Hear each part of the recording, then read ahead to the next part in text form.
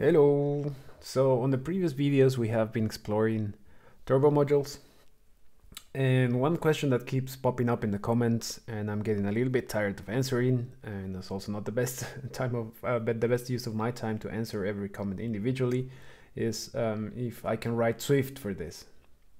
The answer is no, you cannot write Swift for JSI code. That's the crux of it. So if you want to find out why, then I'm just going to click around some of the code and show you a little bit of the internals of the JSI and kind of show you why this doesn't work.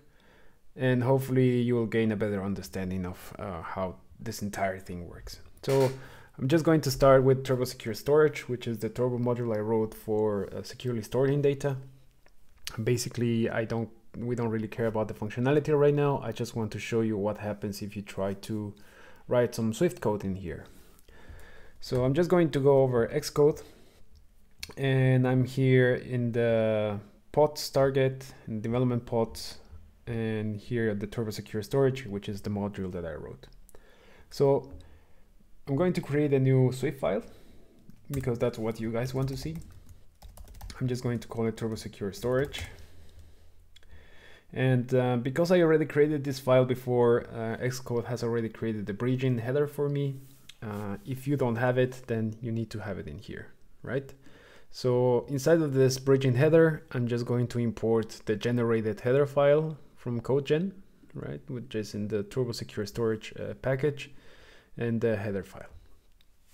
So if you're not familiar with Swift, again, Swift and Objective-C are two very different things, and they're not really compatible with each other, right? Like Apple has gone through the effort of bridging this functionality, but it's not like you can easily call Swift code from Objective-C or expose Objective-C headers and code to Swift, right? And the bridging header is part of this, all of these mechanisms that Apple has invented to make compatibility between the two of them work. Right, so the bridging header basically exposes headers, Objective-C headers, to your Swift code, right? But this is only the header exposition, right? It doesn't mean just because the header is exposed to Swift doesn't mean that you can just call it or you can just use it. Between Swift and Objective-C, things might work, but if you try to expose other headers, you know, C headers or C++ headers, this might not work in any case. Right, so basically what we're doing here in the bridging header, we're just exposing the headers to the Swift code, all the protocols and implementations, or no, not implementations, but the protocols, so that we can later use them or import them into the Swift code. Right, so this is going in the direction where a lot of people were like, well, why can't I just create a Swift class and implement the protocol? All right, so let's do that, right? So I'm going to go here into my Turbo Secure Storage Swift file, and I'm just going to implement the class, right, which is the same as the one, or in theory should be the same as the one that we have implemented in Objective-C, and I just want to implement the protocol, right, which is basically the same thing that we do on the Objective-C part. We're just telling, you know, whatever this implementation is, you need to have the methods in there, so then React Native can call it. Okay, so in the first step, it looks like it works, right? Because we get does not comply to the NS object protocol, and also does not conform to the native Turbo Secure Storage spec, which is the one we want. So then if we click on fix, it's like magical. It kind of looks like it's working. And sure, there are a bunch of stuff that we need to take care of, which I don't really care about at the moment, right? So I could just very happily start doing writing Swift code and be like, this is set item code, and then I'm going to return, you know, whatever I want to return or I had to return, and yada yada yada, right? So I'm just going to comment some of this out for now, but now, before I do anything else, I'm just going to compile the app, and I want to show you what the error says.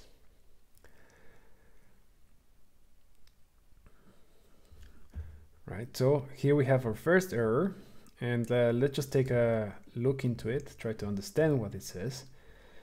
It says, this file must be compiled at Objective-C++. If you're importing it, blah, blah, blah. you must change your file extension to mm, right? So for starters, React Native already prevents you from doing this, right? Just from a high level, the header declaration already prevents you from importing this in a non-C++ environment, right? So this doesn't compile to start with, but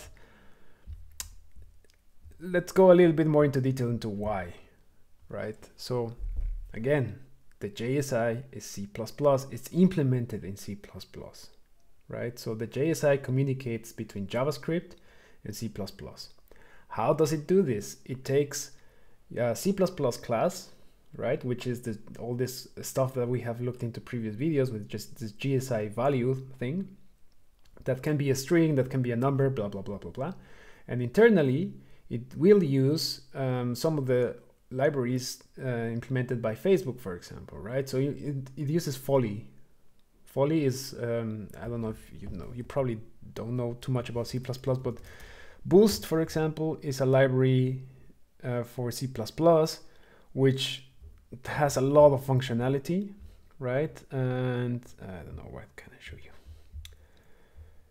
It's just a set of libraries, right, that contains a lot of functionalities, a lot of functions. Think of it, it's a little bit like Lodash, right? So whatever JavaScript doesn't come from, Lodash kind of patches in a functional way. Boost is the same for C++.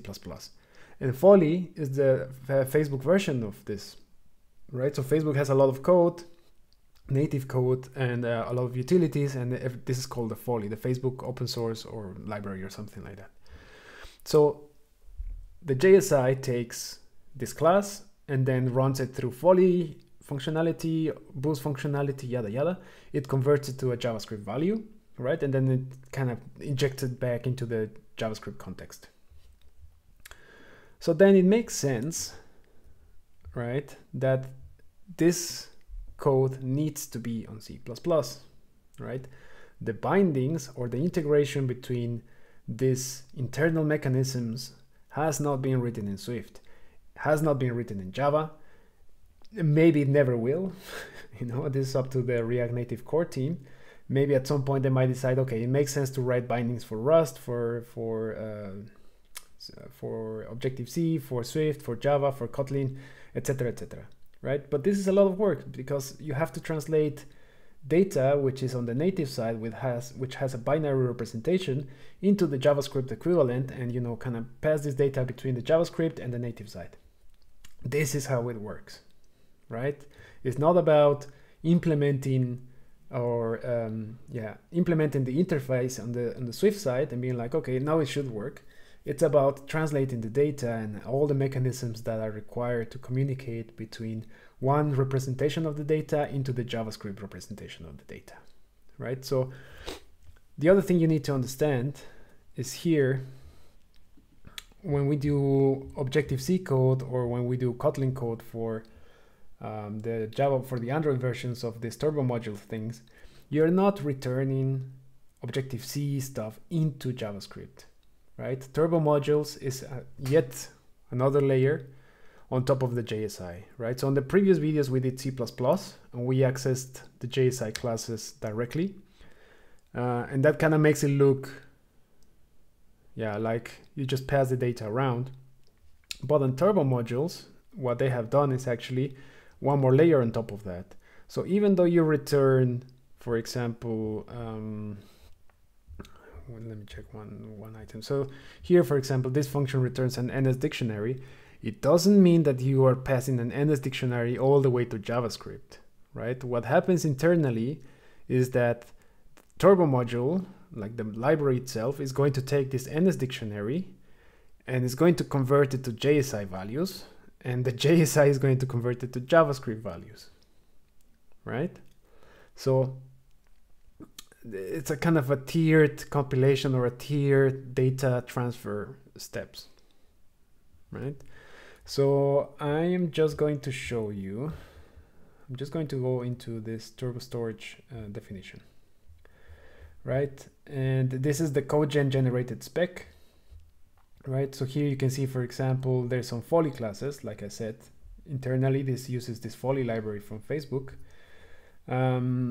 which is going to convert all this data into some, somewhat usable definition so that it can translate it. And I'm going to show you, for example, get the method invocation, create promise. Let's take a look. Invoke Objective-C method. Right, so let's just take a look into conversion objects. So this is one part of the puzzle, for example, right? So again, it's C++ all the way down, right? So you call JavaScript. That was going to access the turbo module library, right? And the turbo module library, what's doing, it has created a map of your Objective-C methods internally, right? So codegen has created this map of methods. And then what it does is it has to convert JavaScript data into JSI values into Objective-C equivalent structures. Right, so this is what pretty much is doing here. Where is this one? Set conversion selector. Right, so basically it just kind of scans your Objective-C code. Right, it finds a matching function for the parameters that you have passed. Then it knows that's the function that needs to be called, and then it needs to translate all this JSI argument into Objective-C arguments. Right. And then, the same thing is going to happen whenever you return your data. The same reverse process is going to happen. Your function is going to return an Objective-C object. It's going to go through the internal code from turbo modules, right? Which is going to take it, it's going to map it, right? So you cannot return any Objective-C values, right? So you return an NS dictionary that's going to be converted into a JavaScript object. You return int is going to be converted into JavaScript number, and so on and so forth, right? So your function returns Objective-C, gets translated into JSI object internally by the turbo module, gets returned into JavaScript. So this is the entire kind of way it works. And on Android, it's also similar, right? So even though you're writing your high-level function definition in Kotlin, it doesn't mean that Kotlin is compatible with JavaScript. Right? Turbo modules has abstracted all this stuff away from you, right? So you return a writable map that gets mapped into a JSI object. Inside of it, you have numbers, strings, whatever. So this is a well, not hard-coded, but it's a one-to-one mapping that the turbo module has implemented, right? So that's why you cannot write Swift.